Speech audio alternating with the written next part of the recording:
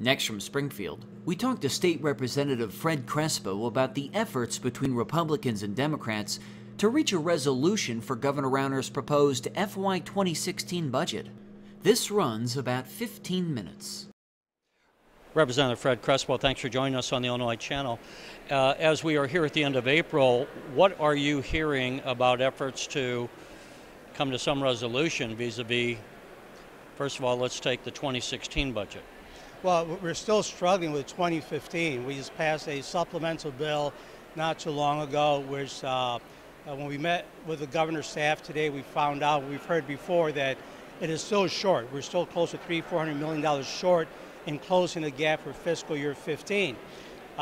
It's kind of scary to think that we're still talking about 2015 while we only have 5 weeks left to get a bill together for 2016. I don't think we've really had a serious conversation on 2016 yet. It's based on a lot of assumptions. One of the assumptions that's a very glaring assumption that I think many of us don't agree with is that the governor feels that he can save $2.2 billion through pension reform. Well, we passed a pension reform bill a couple of years ago, and we haven't cashed in on that yet. We have not included that in our budgets because we knew it has to play its course and go through the Supreme Court. So for us to accept the $2.2 billion savings, it's going to be hard. And that's a big number.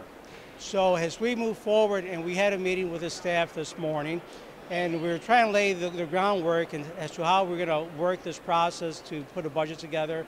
That's, I think, one of the things that we're going to have to address. Well, so the numbers that COGFA has shared with us is that the state, not counting that $2 billion that the governor's office is counting, the state is looking at about a $6 billion deficit for 2016, 2017, and 2018. Right. In your estimation, can that be done through cuts? Well, it all depends, right? I think if you want to balance the budget in 1 year, you're going to have to cut a lot. I think my recommendation would be this: look at a 2 or 3 year plan. I think we're going to have to carry some unpaid bills, whether it's $2 billion, $4 billion, that will give us some wiggle room. And I think that's going to be part of the discussion as well. I think that we won't be able, realistically speaking, to close a $6 billion gap in 1 year.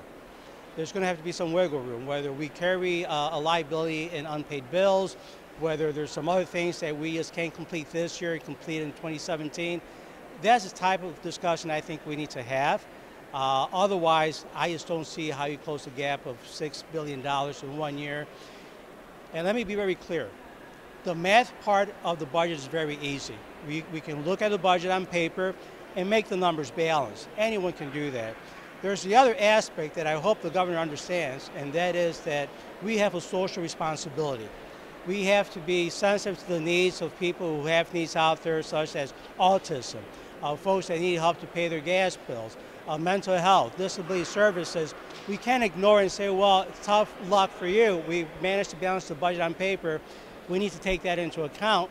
And I'm afraid that the governor has not had really a good discussion when it comes to that social responsibility part of the budget.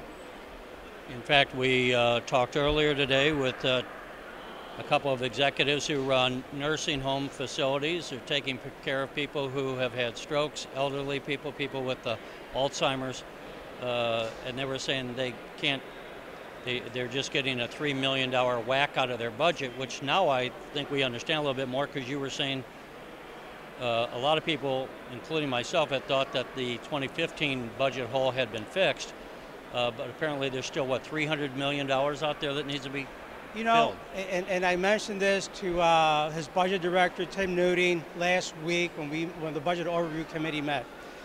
We did pass a supplemental bill, and I supported the supplemental bill. I was one of the very few Democrats who did that, because I understand that nothing's going to be perfect. You don't always get what you want, you get what you can get. And the Speaker was very clear on the House floor that mental health was going to be protected. That to me was very key, and I supported the supplemental bill. As you can imagine, on Good Friday, as I'm leaving church, I find out, I get a call. Did you realize that the governor made some cuts, and he also cut autism? I was having a very difficult time reconciling that. And again, I go back to that social responsibility. I told his staff, his budget director, that had I known that, I probably would not have voted for a supplemental bill. I also added this, Terry. Last year, we did not get any support from Republicans on any budget bills. Former Governor Quinn introduced 2 bills. The recommended bill, which the Republicans didn't want because it was based on continuing the income tax increase, and he also introduced a non-recommended budget, which is based on the assumption that the tax increase was going to sunset. I ran the not recommended budget because leadership did ask me to run the not recommended budget. I would hope to get some Republican votes on that budget. 0 votes on the not recommended budget. So they voted no on both budgets. It's not a matter of criticism, it's an observation. And I told the governor's staff and his administration, please look at the supplemental budget. He did get the benefit of some Democratic support on that budget. We're willing to work with the governor and his administration. We're going to have to meet halfway, and we have to make sure we're very clear as to what we can or cannot do. But he does have the benefit, as of today, the 20th of April, that some Democrats want to work with his administration.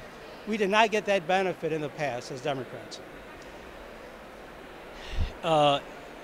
Is there, how would you describe the relationship currently between the, let's say, House Democratic Caucus and the governor's office?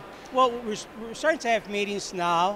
One thing I have to give the governor a lot of credit for, I know when many of his secretaries or directors come before my appropriations committee, one of the first questions we ask them is, give us some background information.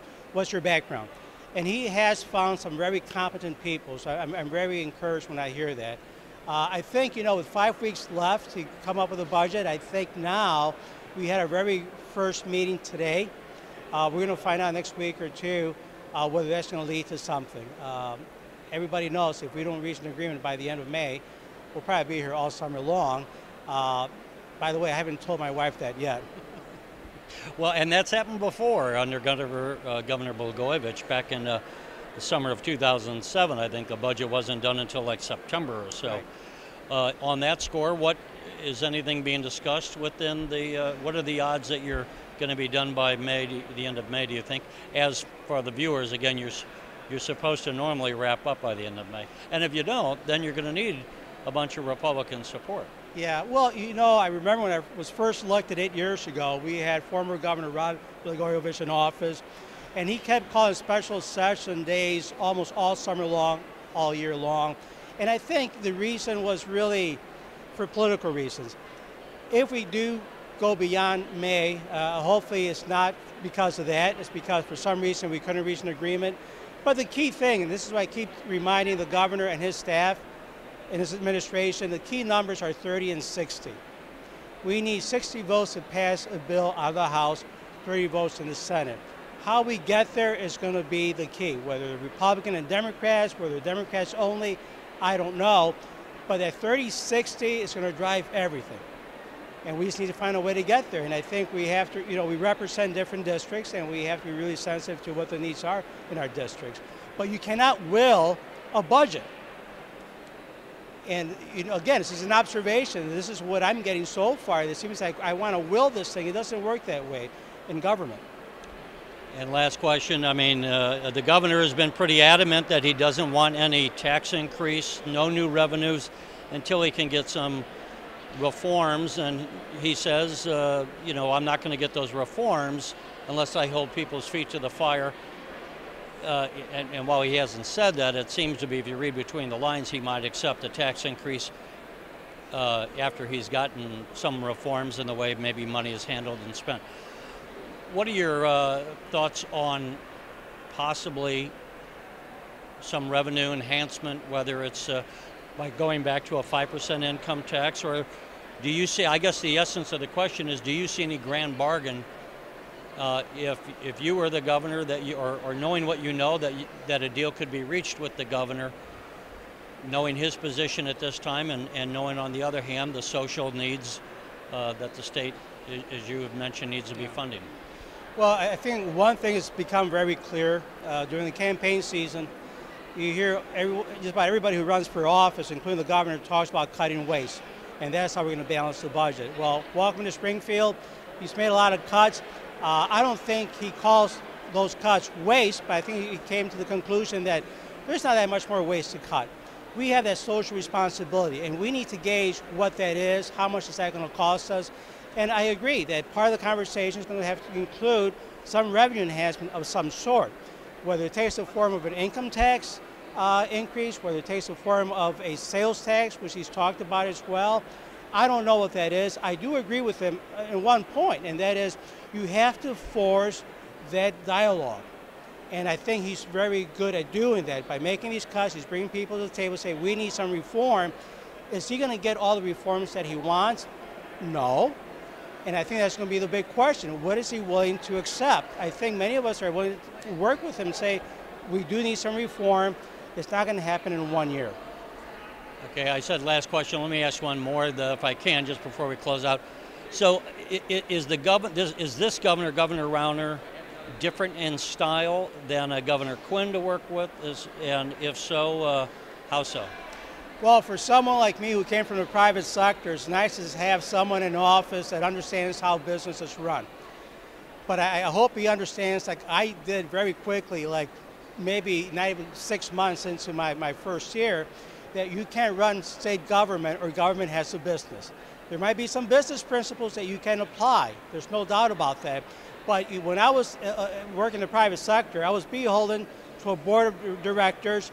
They spoke with one voice. It was very clear what they wanted. You come to state government, there are many voices that are speaking to you, and it doesn't work that way. I really, truly would hope that he will look at a long plan rather than doing this in 1 year. I think if we had like a 2 or 3 year plan, granted we have to pass a balanced budget, but I think there's some wiggle room where we can just have a 2 or 3 year plan. He's in office for 4 years. So I think we have time to do it right. But yes, to try to balance a budget in 1 year by making cuts, and I think, like I said before, we've cut more than waste. So there's no more waste to cut. People are getting hurt. Unless I see a line item on the budget for body bags, then maybe I can reconcile that. But I haven't seen that yet. People are getting hurt. All right, Representative Fred Crespo, we appreciate you talking with us. Thank you for your time.